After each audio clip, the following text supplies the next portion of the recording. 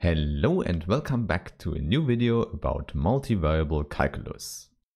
Now, in today's part 7, we will continue talking about properties of totally differentiable functions. For example, we will discuss that this kind of differentiation is also a linear operation as in the one-dimensional case. And more importantly, we will prove the so-called chain rule. However, before we start, as always, I want to thank all the nice people who support this channel on Steady via PayPal or by other means. There you should know that this support really gives me the motivation and the possibility to work on more videos about mathematics. Okay, then I would say let's immediately start with the sum rule and the factor rule for the total derivative. Now, in order to describe these two rules, we have to consider two functions f and g that are totally differentiable at one point. And there, both functions should have n variables as the input and a vector with m components as the output. And as always, we just fix a point x tilde in the domain and say that both functions are totally differentiable there. And of course, you already know, instead of Rn, we could choose an open subset of Rn as the domain. However, here I want to keep it simple, because the generalization is straightforward. Okay, so here you see, we have two functions and we can form without a problem the sum of both functions. Which is, obviously, again a function from Rn to Rm. And there it might not surprise you that the result is that this new function is also totally differentiable at the given point x tilde. And moreover, we also know how the total derivative looks like. So you know it's denoted by d of f plus g at the given point x tilde. So here, please recall, this whole thing here denotes a whole linear map from Rn into Rm. And now the result here is that this linear map can be formed from two other linear maps. Namely, we need the total derivative of f at the point x tilde and the total derivative of g at x tilde. And the sum of both gives us the total derivative of f plus g. And of course, if you want, you can also formulate this with the Jacobian matrices. So you would say the Jacobian matrix of f plus g at the point x tilde is the sum of the Jacobian matrix of f with the Jacobian matrix of g. So in short, what you can remember here is, for the differentiation, we can pull out the addition sign. And of course, you know, this is one part of something we call linear. And the other part is simply that we also can pull out scalars. So in our case, this would be a scalar lambda from R.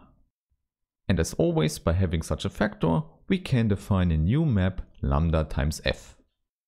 So this is, as before, a well-defined map from Rn into Rm. And in the same way, we get the result that this new function is also totally differentiable at the given point x tilde. So the only question is, how does the derivative look like?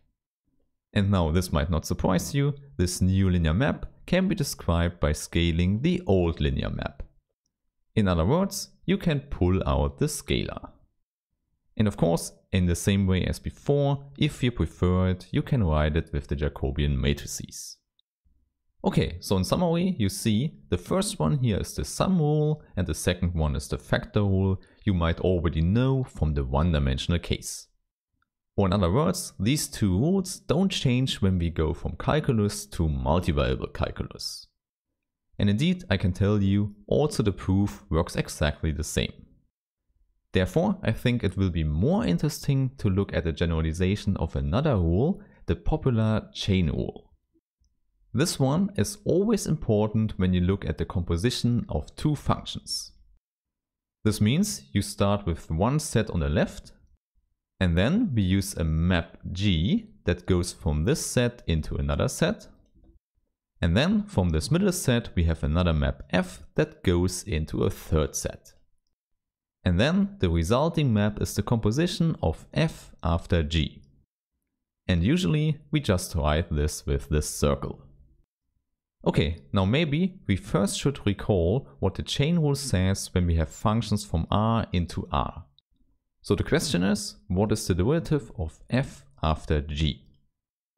And maybe the point we fix here we also call x tilde. Of course, here important to note is it lies on the left hand side. Okay, now the chain rule says you can calculate this derivative using the other derivatives of f and g.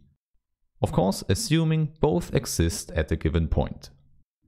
Okay, now the chain rule says simply take the derivative of f at the point g x tilde and multiply it with the derivative of g at the point x tilde.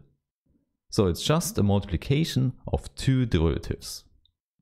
Okay, so this is the standard chain rule you should know from my real analysis course. However, now we will spice things up. This means the sets we consider here in the picture could lie in higher dimensional spaces. And indeed, the dimension could be different in every step. So simply put, we have Rk, Rn and Rm. So you see, now this is very general. We have a function g that starts with k variables, maps it into Rn, and then comes f with n variables and maps this into Rm. Okay, and now the assumption we need is that g is totally differentiable at the point x tilde and that f is totally differentiable at the point g of x tilde. So this simply means our total derivatives exist at the given points. And then the question is, can we say something about the total derivative of f after g? And of course, we can only say something for the given point x tilde. Okay, and now it might not surprise you that we have a combination of df and dg. Okay, but we already know it can't be a normal multiplication because here we consider abstract linear maps. However, you know, as before, we don't have a problem composing both maps. And indeed, this is what happens here. We have the derivatives at the given points and then we compose them. So what you should see is that this is indeed a generalization from this fact there. And of course, as before, we can also formulate these with Jacobian matrices. So the Jacobian matrix of f after g at the point x tilde is given by the Jacobian matrix of f at the point g of x tilde times, as a matrix multiplication, the Jacobian matrix of g at the point x tilde. So this is what you might know from linear algebra. The composition of two linear maps translates into the matrix multiplication. Therefore, also here you see the connection to the one-dimensional chain rule. Okay, so in summary, here the result is, if we have two maps and they are both totally differentiable, then the composition of both maps is also totally differentiable. And we also know how we can calculate the derivative. Now, proving this nice chain rule here works actually the same as in the one-dimensional case.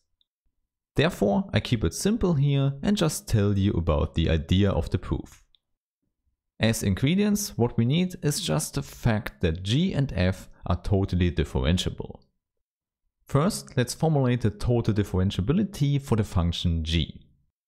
There we know we have this linear approximation here for the point x tilde. And in addition, we have this error function phi, and maybe we call it phi of g. Okay, then let's do this in the same way for the function f at the point g of x tilde. There you see, we also have the linear approximation with the derivative df, but now evaluated at the point g of x tilde. And the error function we have here, we can call phi of f.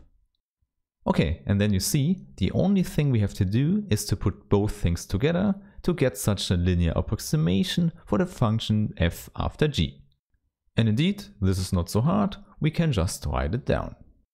So essentially, what we want is that we can write this in the same sense as we have written it for g, and then we can see the derivative as this linear map there. So in order to get this, let's use the definition of the composition. In other words, this here is f of g of x tilde plus h. And then you see here in the middle, we can just put in what we know about g. Okay, so we put that in, and then you should see we almost have the form we want for the function f here.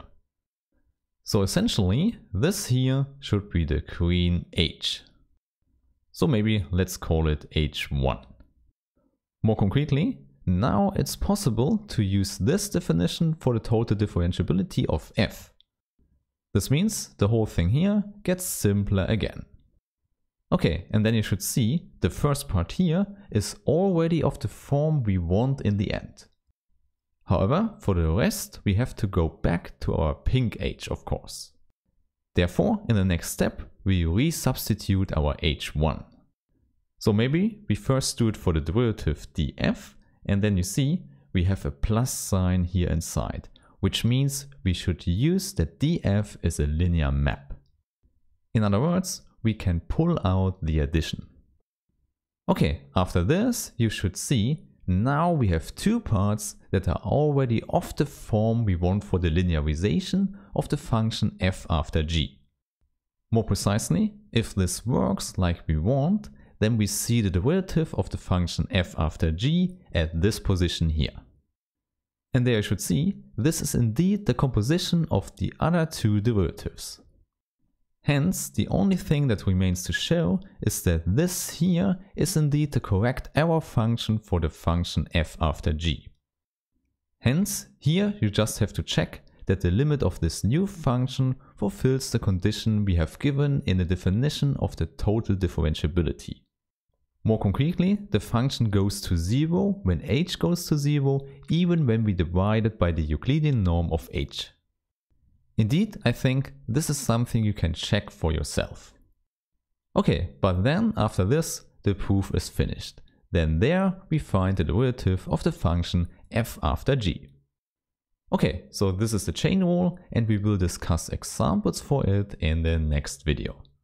With this, I really hope that I see you there and have a nice day. Bye!